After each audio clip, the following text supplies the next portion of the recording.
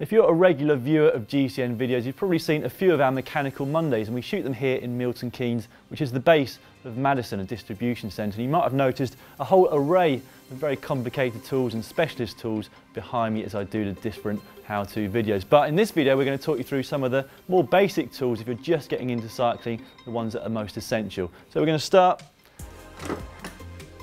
with a pump. Probably the most essential thing for any cyclist. This is what is known as a track pump. It's got a gauge at the bottom so that you can tell exactly what pressure your tyres are at, either in bar or PSI. And those of course are used for mountain bike and road tubes. You get Presta and Schrader valves, and if you get a good quality pump, it'll be able to fit both of them. The next thing is a good set of Allen keys. One like this that goes from 2mm up to 10 is going to cover pretty much all your needs on almost all bikes. These days it's very rare to actually have to use a wrench or spanner on any of the bolts on a modern bike. It is worth spending a little bit more money and getting a good quality set of Allen keys, because the metal that they're built with is going to be better quality and there's less chance of rounding out any of the bolts on your bike. A standard puncture repair kit is also a great thing to have both on the trail side and also at home for fixing any punctured inner tubes. And likewise, good quality chain tool can get you out of trouble if you snap your chain out riding, but also at home if you want to replace a chain, which you should do fairly often if you're riding your bike quite a lot.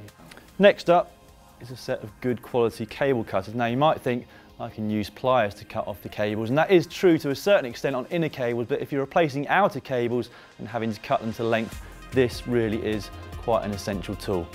Now the next tool on our list is something that's not that common even amongst experienced cyclist toolboxes, and it's a torque wrench. You'll find that most bolts on bikes these days have got a range in which you have to do the bolts up to in terms of Newton meters, and this torque wrench will make sure that you get them tightened up within that range. And that's important because it's very easy to over tighten them and they could snap on the spot, or even worse, they might give way on you whilst you're out riding. So having one of these might not only save your skin, but it'll also mean that you don't invalidate the warranty of many of your parts. One like this, which is quite small, along with the Allen key fittings, will suffice for most bolts on modern bikes.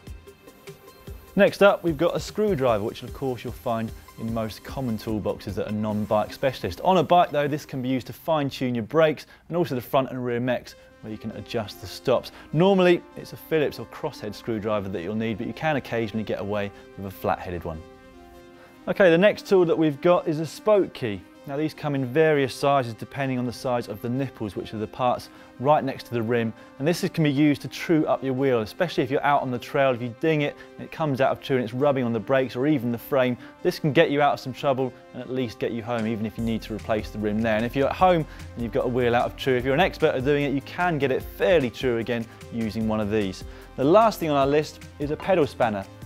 Now you'll find that most pedals these days use an Allen key fitting on the inside, but there are still some which use a 15mm spanner on the outside of the pedal. This is probably the proper tool to do it with. Sometimes you can get away with a normal wrench or spanner, but sometimes you'll also find that this bit is too thick to go between the pedal and the crank. So if you're going to buy one, make sure it's one of these. We wouldn't personally recommend using a multi-tool for bike repairs at home, but they are the most convenient thing to put in your back pocket for emergency on-the-road repairs.